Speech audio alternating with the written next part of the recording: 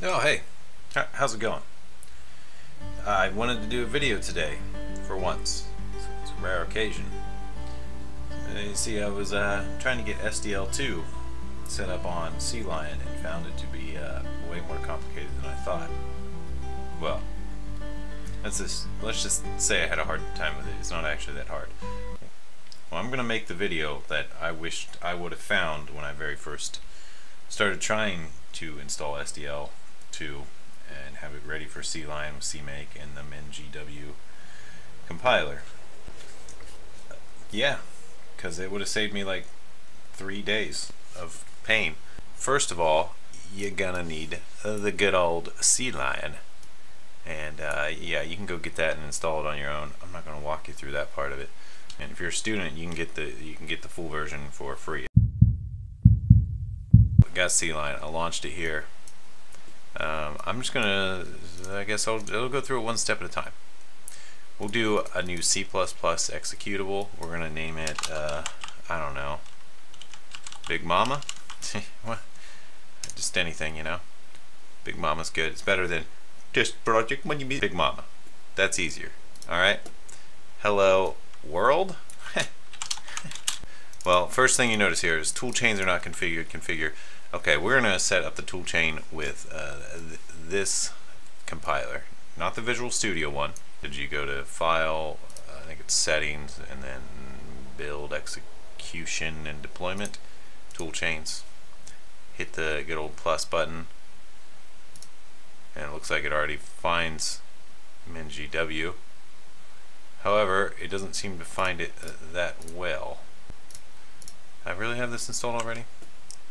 Let me look at my drive. So I'm just going to reset it up with the latest and greatest, and I'll show you that whole thing. MinGW. I don't know if people have like a way of saying it, like MinGW. Let's get MinGW. Okay, I guess I'm just going to use the installer.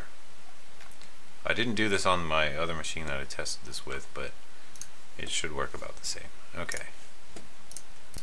I think I unzipped it somewhere. Okay, so we got it. We're going to put it on the C drive. That's great. I mean, you can put it somewhere else if you want, but you don't have to. Look, it has all these extra options. Also support graphical interface, just me, all users. Okay, we'll just leave all that default. That looks fine. Let's let it do its thing. Remember, we're going to go for SDL2. We want to get SDL running. That's simple direct media layer. That's our goal. That's this thing. So we can make it in games. Also going to be using a bit of the Lazy Foo code just to show you kind of it running. So big shout out to the Lazy Foo guy. I mean, this guy has helped me tremendously, and I'm sure a lot of other people. Tremendous. It's been a tremendous, great thing for coders everywhere. So it's just a tremendous advancement for the interwebs. And if you could show him some support, it'd be a tremendous thing. And I don't know why I'm saying tremendous. I guess I'm trying to mock Trump. Tremendous. This is the installer thingy. Okay, so I marked them all. Now what? Update catalog. Okay. Yeah. Okay, let's do it. This might take a while. So there might be a cut right about here. Go on, download, hurry up.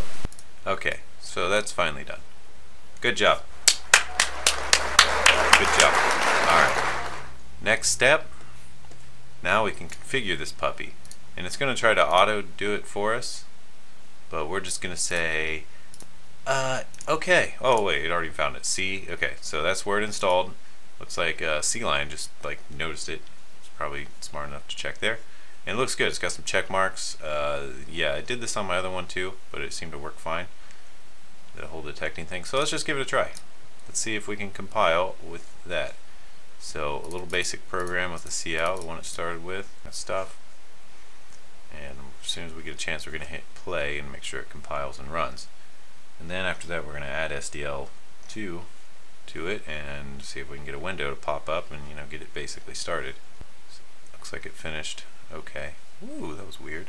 Yeah. Well, just so you know, I'm not absolutely mad. I'm going to hit this play button up here. and we'll see what happens. Scanning, thinking, hello Big Mama, we got it. Okay, so the basic compiler is working. That's a big step. But now we want to add the SDL code to it. I'm just going to copy and paste some from LazyFoo. So we're going to include SDL.h. As you can see, it's all red because it's like, I don't know what that is. I'll go ahead and do the standard IO as well because he has some printf stuff. We're going to declare our screen sizes. This is just the stuff from that tutorial. Once again, whoa! It's when I drag it over here, the header bar disappears. That's weird. Okay, there it is. But yeah, that's the site if you want to follow along or learn more. Well, anyway, you'll see that. Okay, so this is red. It doesn't see it. Sometimes you have to say it's in the SDL folder, and that does it. But it doesn't seem to be there, so it didn't come with it. It's gonna say I'm IR confused. Don't know what this is. So confused. Confused. So basically what we need to do is we need to add the SDL stuff in. Let's go ahead and do that. Let's just go ahead and get SDL so that it finds it. I'll show you how to do that. This is the part that I was stuck on for way too long. Confused. I actually didn't find a guide that ultimately showed me how to do this. That's why I decided to make a video. The way I figured it out was trial and error. I'm going to eliminate that whole trial and error thing for you, and you can give me an upvote. Sound good? Sound good. Are you cool or are you cool? Alright, so we want SDL.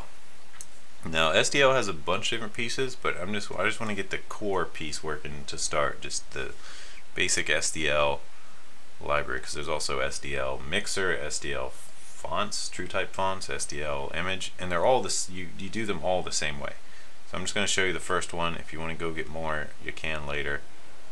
Okay, so you want to go to livesdl.org. Click on the little download, and we did the MinGW thingamajigger. So I'm going to click on that.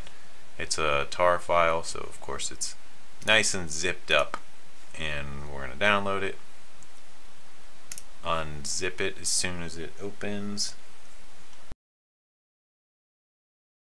So yeah, open that compressed thing, and here we go. So yeah, you want these folders to like pile into each other. So if you drag it in, it should dump into there. Yeah, okay. So you got to be at the root, and you want to be in here. So I'm just going to go ahead and do that with the rest, all three at once, let them pile in.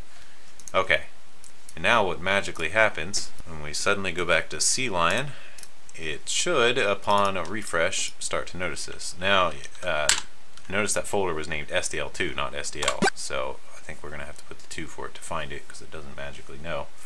But if, for example, we went in and renamed that SDL2 to SDL, SDL would be enough. Another thing we could do if you don't want to preface this with the SDL2 is you can take all of these and you can put them back on this level. But I'm not going to do that because I want to keep it nice and concise and in its own folder. Let's make sure it actually compiles and is okay with that. Oh god. WinMain 16. How did I fix this last time? I think I had to add the linker command. Okay. So you do have to go to your CMake list.txt, the main one that's in the root of your project, and you have to add in all the stuff that tells it you're using SDL2. Otherwise the compiler will be like, I don't know how to link it. I are not smart enough. Now, this here is super handy. I'm going to go ahead and download it, so I'm going to go to raw and then hit Control S. And I'm going to go ahead and save it. I guess to my downloads is fine to start. We'll do a show in folder. There it is. I'm going to do a cut.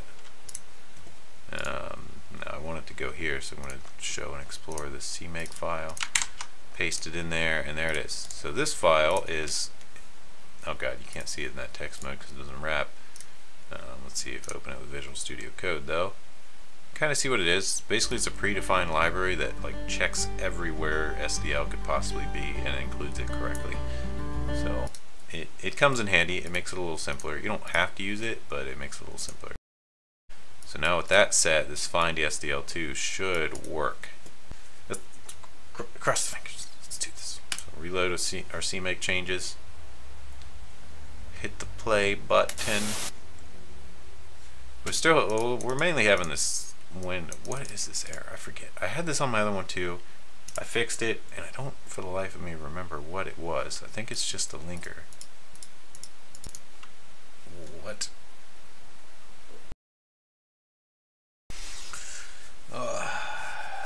We're going to figure it out. We're going to change the world with this video. We're C++ programmers everywhere. Alright, we're going to paste in more code. And we're going to keep cringing. Control Alt L auto formats. That's very nice. Apparently I'm missing one of these.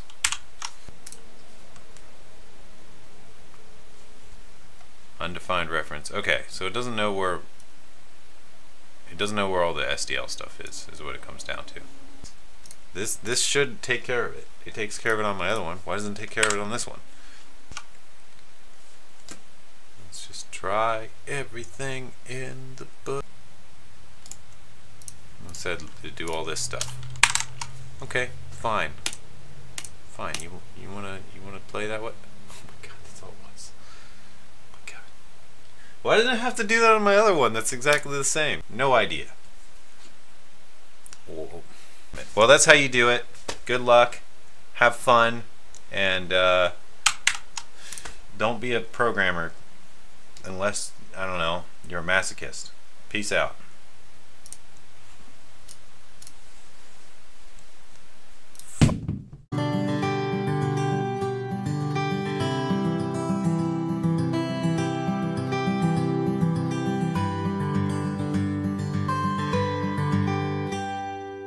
Pooh Bear loves you.